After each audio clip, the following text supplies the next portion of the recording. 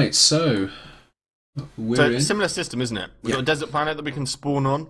It's a little bit larger than the last one, I think, on the Voices of War system. And then on the moon here, the moon actually looks a tiny bit smaller to me as well. So we've got a slightly larger planet, a slightly smaller planet, but still only 2 that can be spawned on.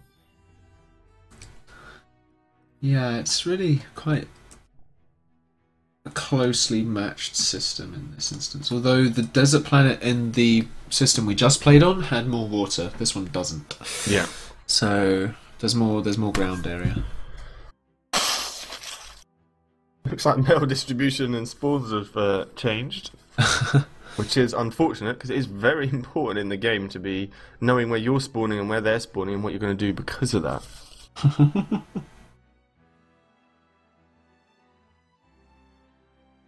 Voice of War apparently have some good spawns, so rip the planet generation apparently. Well, the players will just have to make the best of a bad situation here as they approach their time limit for spawning in. They're going to need to spawn in pretty quick. Should be happening soon. Lots of pings going out from orange. Go here, go here, go here!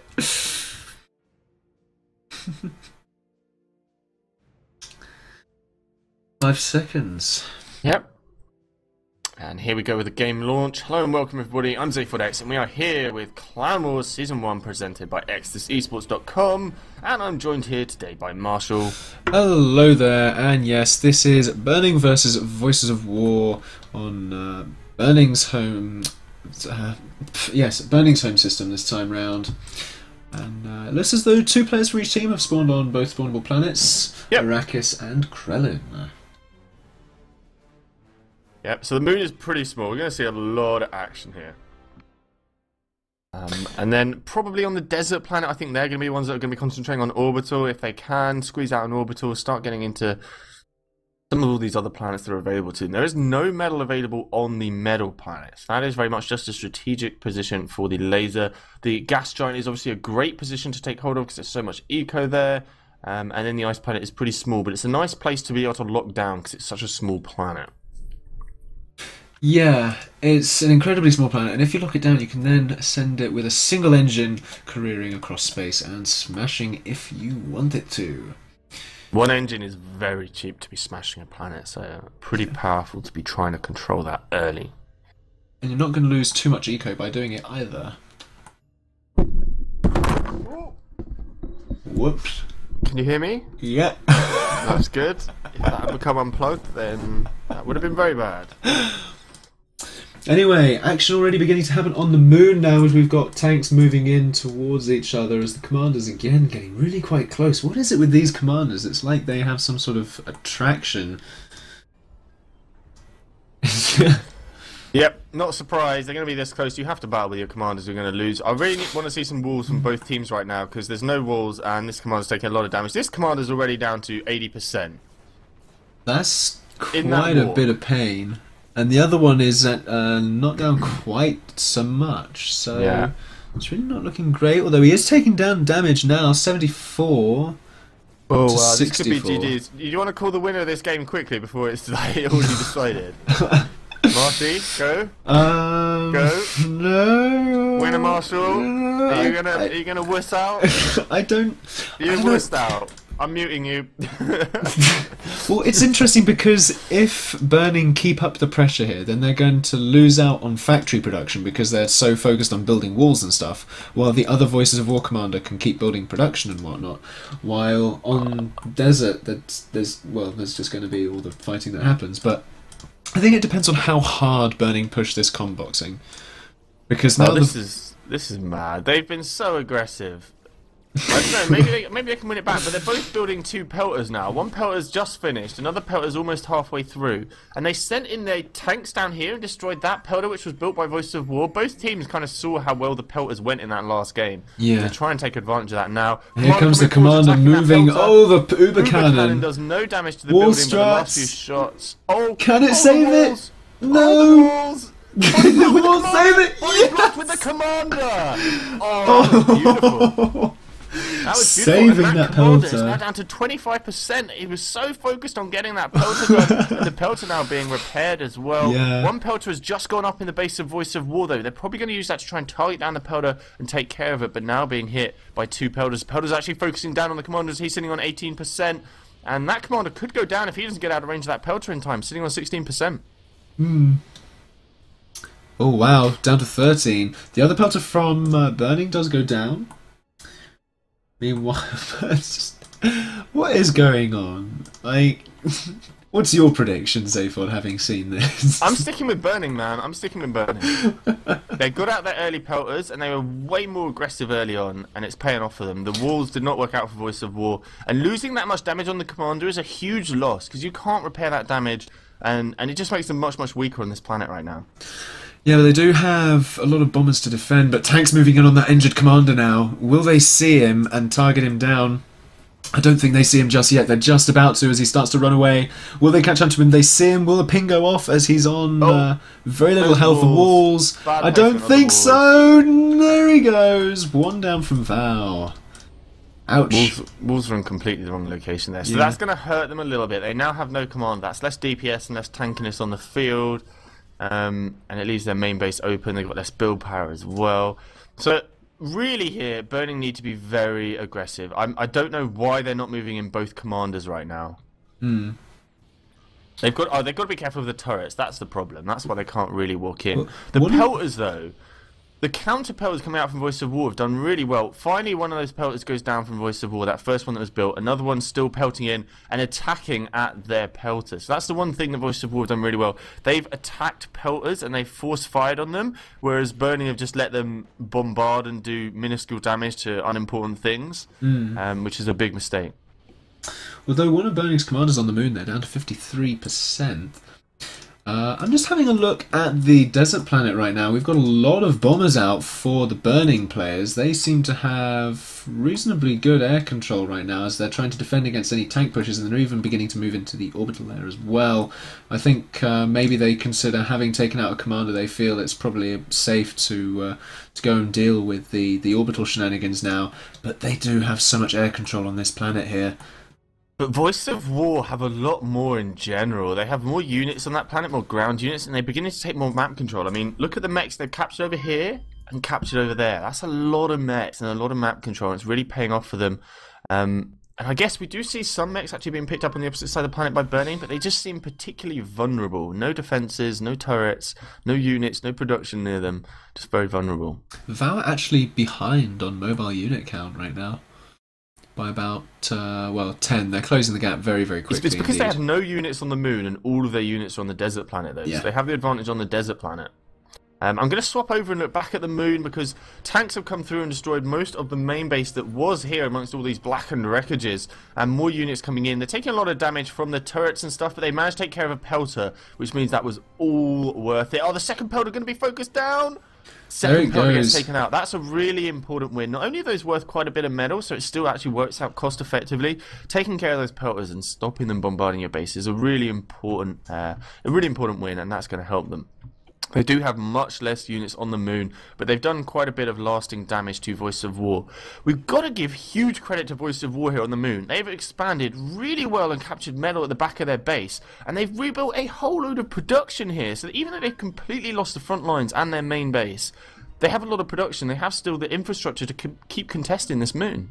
And you say that because Burning's production is not increasing right now on the moon, and they could get caught out by this. I think maybe they've been lulled into a slightly false sense of security. Another ping going off there. I think they're focusing down the commanders a little bit too much, and I think that's going to end up in the long term leaving their own commanders exposed. Teleporters coming in from the desert planet. So we're going for the desert planet. I think Voice of War are calling the shots. They're the ones that are sending in all the ground units and really calling the shots here. So they're just going to ease off a bit and send all their units through the moon, and this could be the comeback, I think, for Voice of War.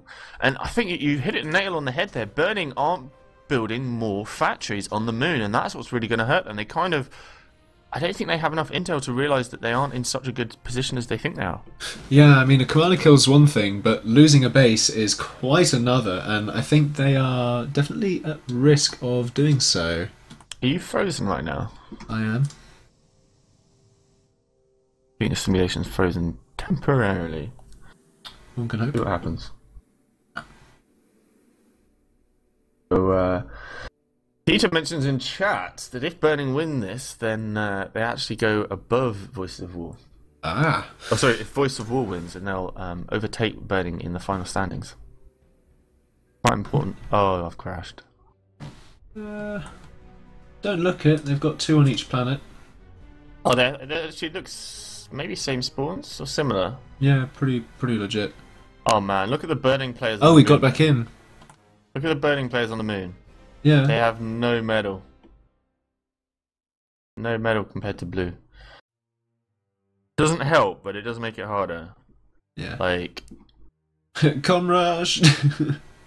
yeah, you're going to be under intense pressure early game anyway, but if you have 5 mechs really close to you, it's much easier than if you only have 2 mechs close to you. Yeah. Well, hello and welcome everybody to the final fixtures of Clan Wars Season 1, presented by ExodusEsports.com. We have Burning vs Voice of War. I'm Zayford and I'm joined here by Marshall. Hello, folks, and I couldn't help but think, Zayfod, but you seem to be getting tired of saying that. Apparently. Right, so again, it's as we say, that 4v4 Burning versus Voices of War on the Burning home system. 2 players have spawned on Arrakis and 2 players have spawned on the moon, as with previously. So we're going to see pretty similar strats. An orbital rush from one of the Burning players on Arrakis. This is different. And bots rush from Burning on the moon as well. This is definitely different. Oh, I like this. I think this is a great move. And I think an orbital rush on the desert planet is absolutely the right play. And it will really help them if it isn't scouted or noticed or done anything soon. Really early radar came up, assisted by the commander from Voice of War there. This is exactly what they need to do. They need to know precisely where the enemies are, and they need to know where all these early raiding docks are coming in. Early raiding docks are trying to get some pickups on these engineers, staying out of range of the commander, doing a pretty good job of just keeping the harassment up and not letting Voice of War get too settled. Wow, the docks rush. They just rushed docks factories. They've neglected any eco to get this early rush in. It's paying off for them at the moment. But we do see vehicles invested in from Voice of War, so maybe as time goes on they get a couple more tanks, a bit of a bigger group, so they'll actually be able to defend against this relatively easily. I mean, a few fabricators have gone down for Voices of War. A few docks did manage to pick those off earlier in the game. But now the docks getting sandwiched between 2 commanders. They are just going to disappear. Yeah. And the thing is that I think they're moving in too soon. They're not going to get enough kills because the commanders are everywhere. Yeah, I think as well, because there's so much metal in such a small area, they can't do quite as much raiding as they would have liked to. Good job trying to expand with this engineer. It's a pity that engineer doesn't move off a little bit further, because they're putting so much pressure on now. They kind of have free reign to try and grab a couple more mechs. Yeah. But bombers coming out, so the bombers are going to help actually quite a bit for Voice of War. That's working out well for them. That orbital rush has already occurred. That commander's already off planet. He's onto the ice planet now. If you look at that, it looks like just a factory next to an orbital factory. That's actually the base where he started. He just immediately went off. It's just been scouted by Voices of War, though. I wouldn't be surprised if Voice of War really put the pressure on the desert planet. Yeah, I think that's going to be something they really need to do, because then they can bring in reinforcements to the moon as well. And now that they know there's only 1 commander on the desert planet, I wouldn't be surprised if we already see a teleporter going up in the next minute or so. Pelter started by Voice of War, focusing down that very, very quickly. No way was that They do not want that Pelter to get up. And they're now going to come straight through the base, exchanging fire. Can they get rid of the radar? That would be useful. No, they can't. They do manage to exchange fire and reduce some of their numbers a bit, but no. I really feel that commanders should be in on the action right now.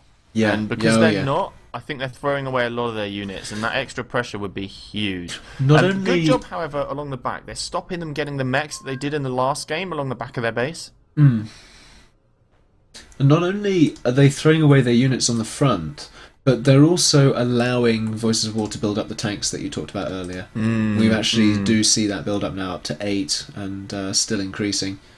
Yeah, that's the last thing you want to be doing is coming up against large number of tanks. We see a switch up to booms from the bottom base there. Only 2 of the factories out of 4 doing that.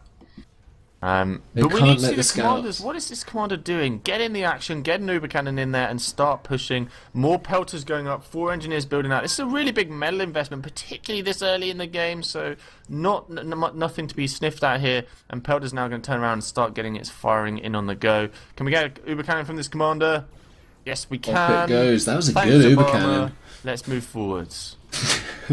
Taking a lot of damage now, though, down to the pelters coming in against 75. the radar. Oh my Robots coming in, they're goodness. gonna come in straight for the commander here. No, there's too Bringing many in the walls. attack. Oh, my the gosh. Goober Cannon. Oh, but now the docks can move in from the north as well. Yeah. Oh, the Uber More Cannons. cannons coming off. They did get some fire over those walls, though. So good, Oh, Uber no. Cannons. And another one. There it goes. That was really as Ouch. poor as it could get. That is exactly how not to use bots. They threw away all of their bots for nothing. All of it for nothing. And great defensive play from Voice of War, behind the walls, playing defensive. I'm really paying off for them. Interestingly for Burning, they've put both of their commanders from the desert planet on the ice planet. I'm not sure what to think about this right now. They have migrated off the desert planet completely, relieving it to Voices of War. I think that's a bad move, considering that Voices of War are reasonably entrenched on the moon. So much ground there. And have they sent units to a teleporter? Where's that teleporter coming from? Ice planet. Oh, they're on the ice planet. Okay, well, we need to cover that in a second. But for the moment, taking so much damage. Down below 17% for this burning commander, retreating commander trying to chase him. He came under so much fire. Oh, the bombers. One pass. No, no, Marshall. Get good at predicting, Marshall. Jeez. I thought the Pelter was going to take another shot. Oh, Jesus, God. Marshall. Wow. So 2000 and late. Okay, commander in here, just really getting in a whole lot of action. Sail 38%, actually doing a half decent job of disrupting, but coming under so much fire from some reason. Burning have lost the plot. I can't help but think that, yeah. Half of their key presses are when they're falling asleep, and the other half is when they're waking up. One commander goes down. They are losing the desert planet. They do, however, have Arbon. Silver linings. Silver linings. Get on to Ravona. Oh, they're on Ravona. Okay, credit to them. They've managed to get into the orbital layer. They started on Ravona, second jig going up. They have a lot of orbital fabbers that are actually building that, so it's going to go up very quickly. It's hurting their eco, no doubt. But that will go up very quickly. So they at least have control of Arvon. They have control of the gas giant currently. They at least got their foot on it. They're going to lose the desert planet. They have nothing left on the desert planet, which is a big mistake. Looking back over at the moon. And they've lost their deep space radar as well, so if they don't get that back up, then they will miss what Voices of War are doing in the orbital layer, as they're now moving an orbital fabricator to the ice planet. Probably going to pop up a few from anchors. Both teams saying, get the hell off that planet with that commander. Oh, those bombers.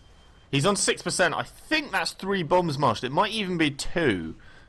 Oh wow, commander going down. Voices of War taking a lot of damage from some units there. He's down to 25%.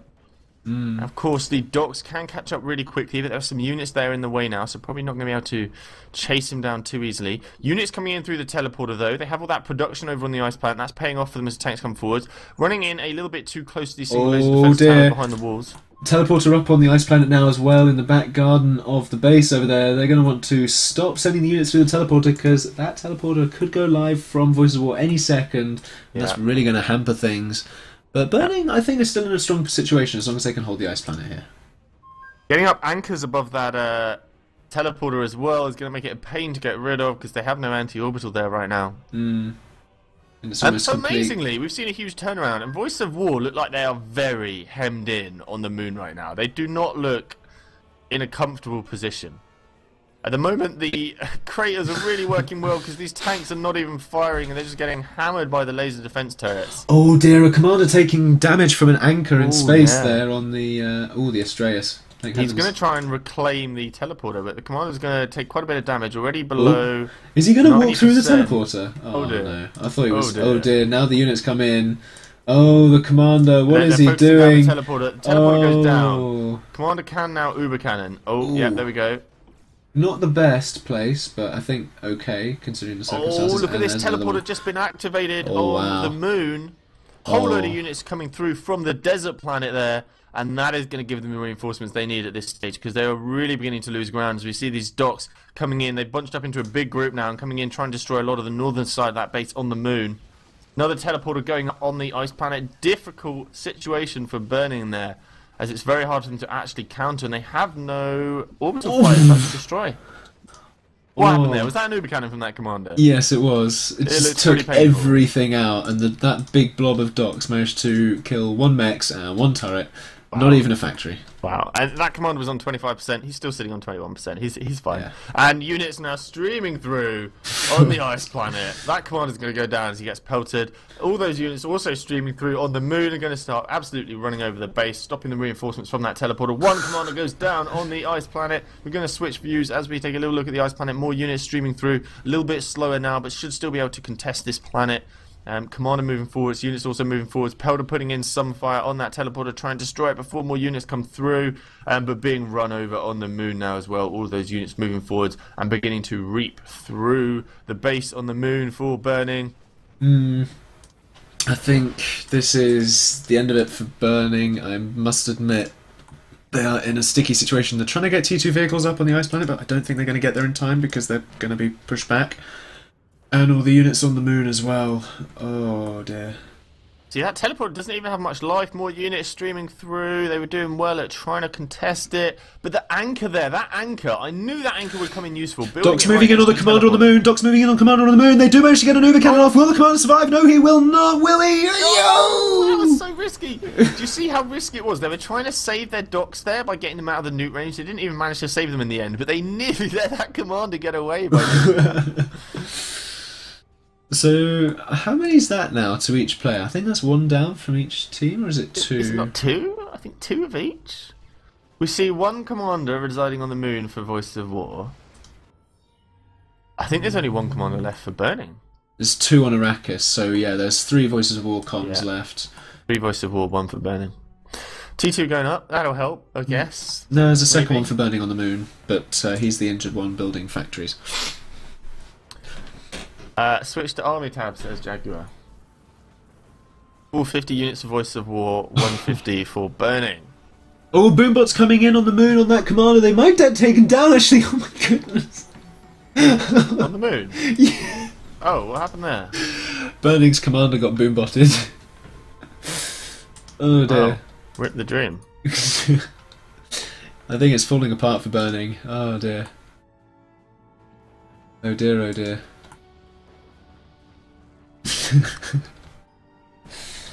Well, this has been entertaining. I have got T2 vehicles up on the ice planet now, though, which is a welcome relief, considering was that what they were working so hard to do. Amazingly, they're still up on that moon. I really thought they would have been out by now, but holding on. So many units came through. Oh wow, these T2 units reinforcements, yeah. So T2 reinforcements now coming in from Arrakis, and oh dear. Whenever you see T2 units in a T1 fight, you know you're in a bit of trouble. Yeah, that's not going to be legit. Twin shadows start melting into the mix. Oh, the anchor creeping as well on the ice planet. Oh god, anchors are so good now against the ground. They are so good. Their fire rate's so high. It's just zoom, zoom, zoom, zoom, zoom, zoom. They're reasonably accurate as well. Damage, but yeah, they are accurate. Consistent damage coming in. It's just one popping every second and a half. They're going to have to retreat, but the thing is, they haven't really got many umbrellas up, and again, it's just going to be a case of pushing in with those umbrellas and okay, that sheller there did destroy the teleporter, so they now only have to deal with all of these anchors and that damn orbital fabric that is still have absolute free reign over his base. In the immediacy, yes. However, that fabric is going to go and pop up another teleporter rather than an anchor now. I shouldn't wonder. Yeah, around the backside of the base would be a good location. The moon has finally been lost. Arrakis was won a long time ago. Arvon is being fought over. We do see Voices of War have actually landed on the metal planet, getting up radar and anti-orbital defences there. Oh wow, they lost the gas giant. RIP, GG. Yeah, they lost that a long time ago, I think. And Burning putting up 3 P-gens on the moon. Just a little bit of power there. But now the teleporter's up. Lone Dox comes through as a little scouting party. A Boombot tests the water as well. Second teleporter. Oh my goodness. Oh, being focused down really quick. Sheller's putting in quite a lot of fire on the teleporter. Oh no, there's too many units. Yeah, too many units. Don't forget they Not can enough always Shellers. send a fabricator through it as well, because then Second they can establish. teleporter as well. Yeah, if they send a fabricator through, they can establish a beachhead. Oh wow. Yeah, that's the third teleport. Yeah, that's the game. I think Burning really can't do anything about this, which is unfortunate. And they don't even have an Astraeus to escape with, so. Yep, there's units coming through. Inferno's leading the way, taking down those factories nicely. Also focusing down the T2. They actually need to take down that T2 so they can actually get in here. The bit in the way. Oh, the Sheller fire! The Sheller fire on the commander, destroying all the units around him. He falls down to 40%, and he's going to end it here as the Shellers keep coming in. Ants aren't firing on him just yet. Why on earth are they moving the units back? There we go. Down he goes with the GG. So that is Burning and Voice of War's last games in Clan Wars Season 1. GG's. Let's talk to the players.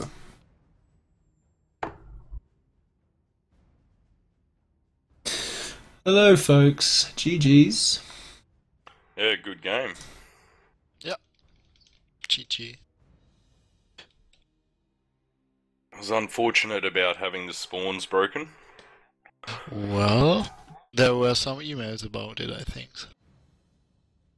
But, you know, that's the way the cookie crumbles. Oh, I like that cookies.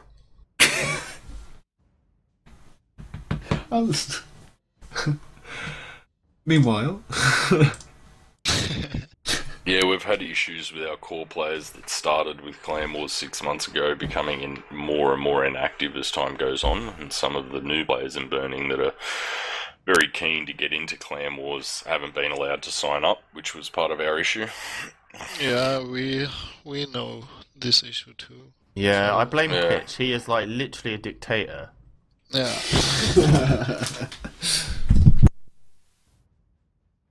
Well, season 1's nearly over, so you know, season 2 we can mix up the rules a bit and learn from our mistakes. I think that's a fantastic idea. I mean, even just with the amount of players that now play or have played, seeing as the game has been around longer. Yeah, exactly. It adds a lot more people to be able to add to a roster. I mean, Team Burning may even be able to field 2 teams. Yeah. Yeah, the amount of players that we have now. We'll get some options going because you know, it's been going on for months, Clan Wars, right? So you're always going to get new people joining, new people suddenly wanting to get in on it, and I think we need to maybe relax the rules around entry and that sort of thing. I agree with that. Even if you just have it so that the people have to be signed up and registered at least a week beforehand, or something like that. Yeah. And they should not be allowed to switch teams in the middle. Yep, that's fair enough. Yeah, so there we go. I think that's our Team Burning's last game. Same for us. It is. I think Voice of War actually move ahead of Team Burning in the standings. Oh no!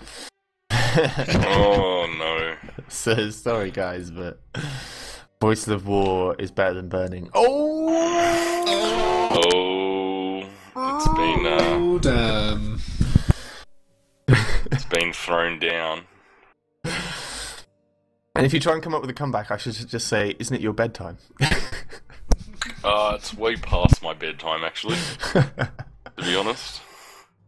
Especially our New Zealand guys, it's now 3:30 in the morning for them, and I think as soon as that game finished, they were hitting the pillows hard. Don't blame them. So, a bit of a weird game. I like the fact we went for weird strats. I can't actually open the chronocam, it seems to be totally broken, but at the start, you rushed orbital very fast on Arrakis. That was me. Unfortunately, we had Mish time out due to graphical errors, so he didn't get to select his spawn. So the commander that spawned in the middle of nowhere with absolutely no mechs around him, we just decided to go orbital and see how that went. Might not have been the best move, but unfortunately being forced into a spawn like that, there's not really much you can do from there. Yeah, it was unfortunate. It seemed like you sort of gave up on Arrakis. You didn't really invest much in it, and you were sort of investing a lot into trying to win the moon. That's correct. We know, especially playing that system a lot, we know that the moon will turn the tide. The main planet's a lot easier to invade and contest than the moon. Yeah, you're right. Unfortunately, we weren't able to push you guys off the moon, so that was kind of the end of that game. Yeah. Voices of War. Is Cryo in the room? Yes. Yeah. But did you go for anything special there? It seemed like you just played a solid game, nothing fancy, just playing solid, simple, Yeah, I effective. think so too. Yeah. On the moon, I was always on the moon as usual, and I didn't see what else happened around. But on the moon, we just did more factories, more units, more factories, more units. I think Burning were pushing you back quite a bit on the moon at one point, and you lost a lot of your main bases, and then you suddenly just started building factories towards the back. Was that the previous game? Am I confused now? I can't look through Chronocam right now. It's really annoying. It was in both games similar, I think. Alright. But the moon seems certainly like a difficult battle for both teams. You were really fighting for it.